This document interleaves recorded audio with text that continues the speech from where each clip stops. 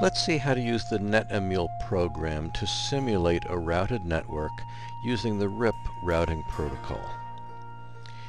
Here we have three subnets or three networks. LAN 1 is the 110.110.110.0 network. LAN 2 is the 120.120.120.0 network. LAN 3 is 130.130.130.0, and like the other two, each is composed of two computers connected via a switch to a router port. Now, the first thing we need to do is to configure each subnet or each LAN correctly for IP. So let's start with our router port, and we'll configure the network card on LAN 1 to be on network 110, 110, 110. We'll make this device number 1, and it has a standard 255.255.255.0 subnet mask class C. Notice that I've already configured the LAN 2 interface and the LAN 3 interface using the tabs above. And that didn't quite work out, so I'll just do it again.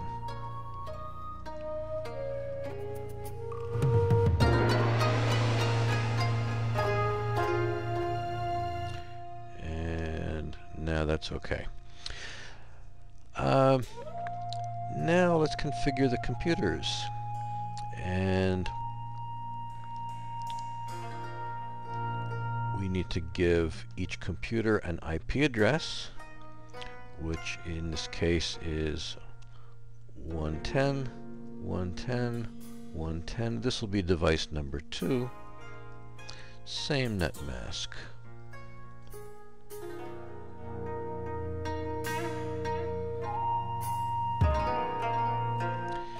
And we also need to give this a default gateway.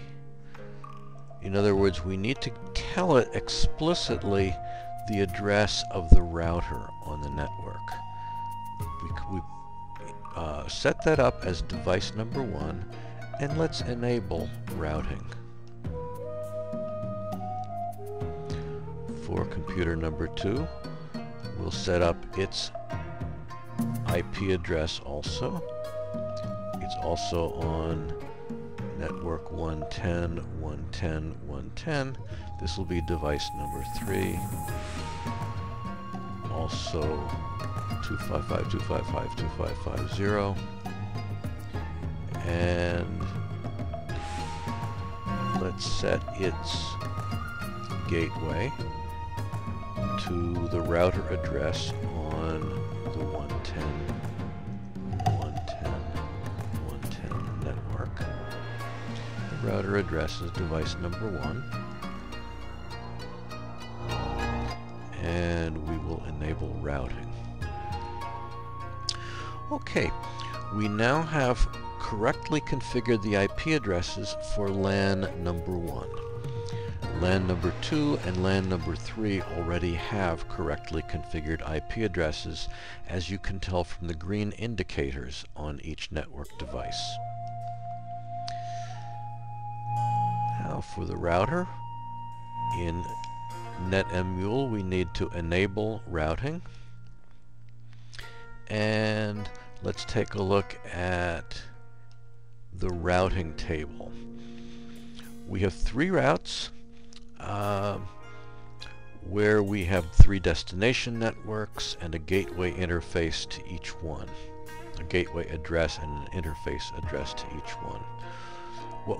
We could create static routes, but let's instead add the RIP table.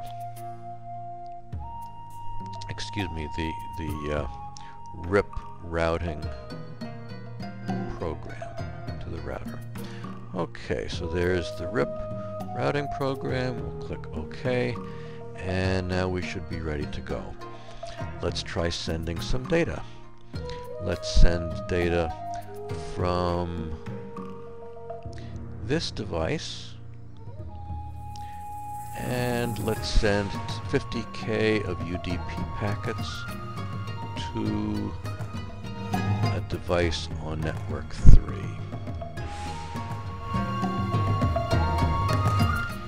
And we see our 50K of UDP coming out from computer 1 through the switch directly to the router, because we've configured the gateway address.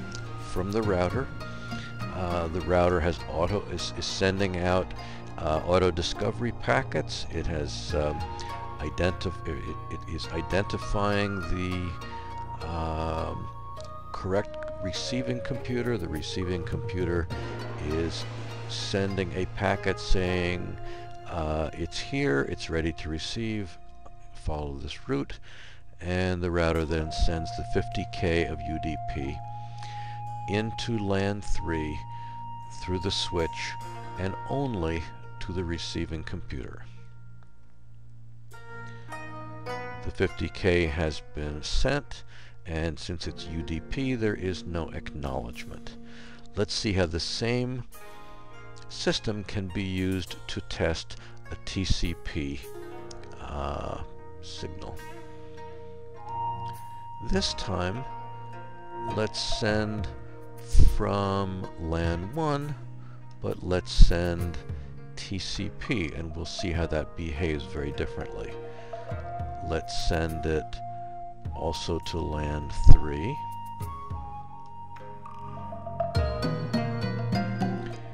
And let's see what happens.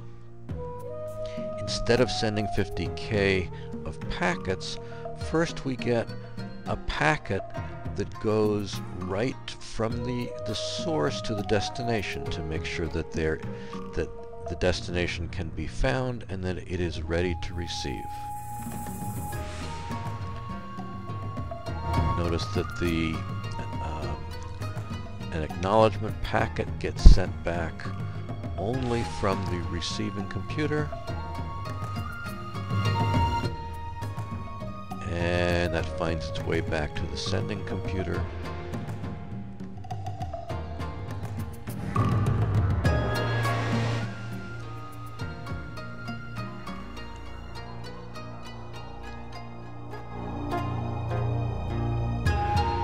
The routing table should now be complete, and shortly we should see a TCP connection begin.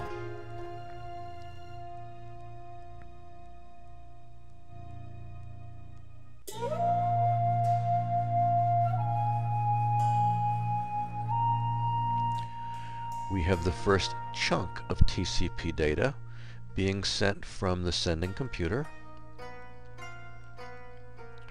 through the switch to the router.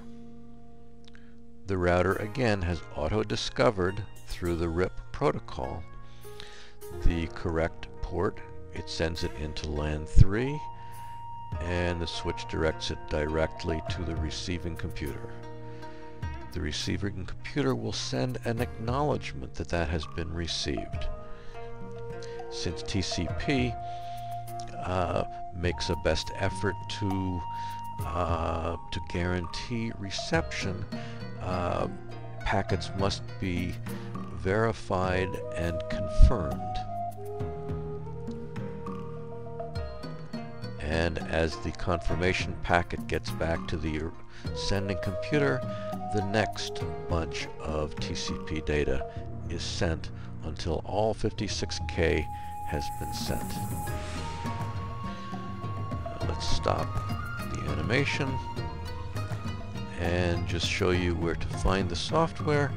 If you go to http://netemul.sourceforge.net, you can download the free NetEmul network emulator, and this is running on Ubuntu Linux. Thank you.